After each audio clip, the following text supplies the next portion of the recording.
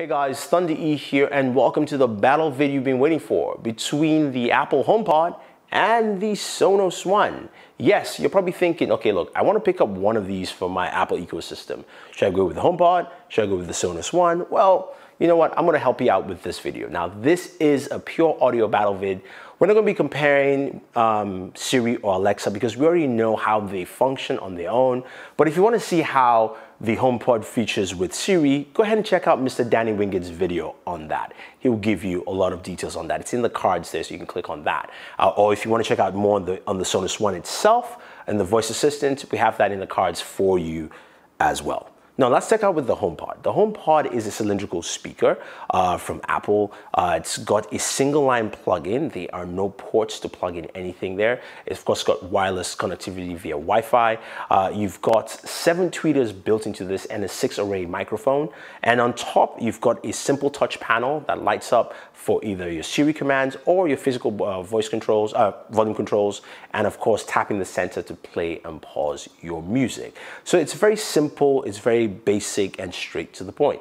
Now moving over to the Sonos One. The Sonos One is more of a cuboid shape. You've got a couple of controls around it. You've got your mic mute button, you've got your play and pause in the center, you've got your volume up or down on each side. They're not really labeled that way, but you can guess what it is.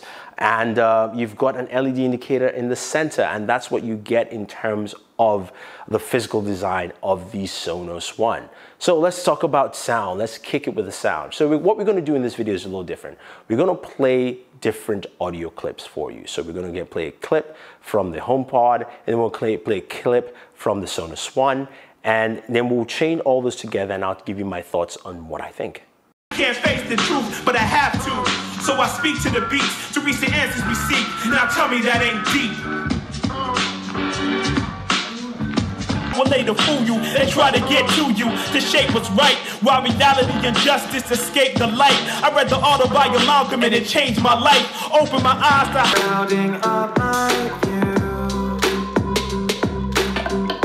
Clouding up my view because of you. I'm clouding up my view. This is my life because of you.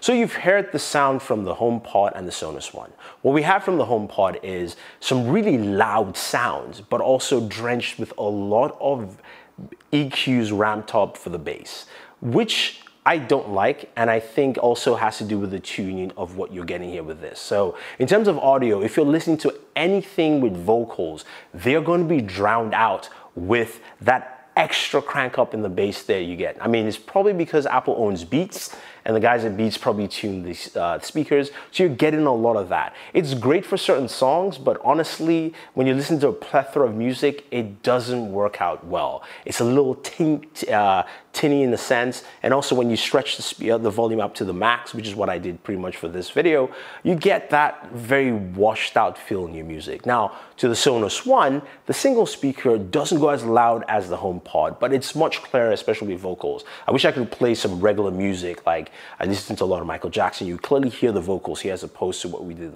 with the HomePod.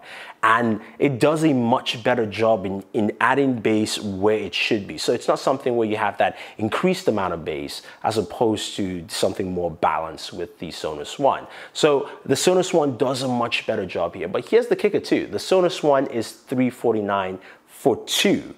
So setting up in the stereo setup, you're getting stereo sound much better, much cleaner, and also at the same price as the HomePod. So I'm just going to shut up for a second and you guys can take a listen.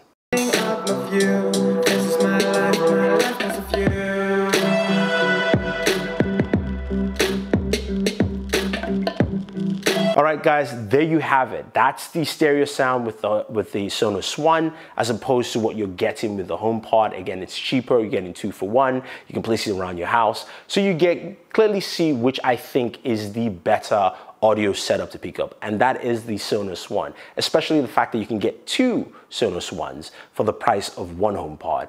And you've got better sound, and you have better ability to use with either your iOS devices, Android devices. You've also got a plethora of music services you can use with it as well. So there are more benefits you can add into that. Now, the app setup, of course, is something we didn't talk about, but just quickly touching on that, with the Sonos One, you have the ability to go in and select multiple music sources in terms of music services on the web, as opposed to being on the HomePod, which is strictly just Apple Music and Spotify. You can actually Spotify as well. But there you have it, guys. If you have any questions or any comments, let me know. If you don't think I am correct or you think I'm just saying hogwash, go ahead. Let me know as well. Otherwise, guys, don't forget to like and share this video.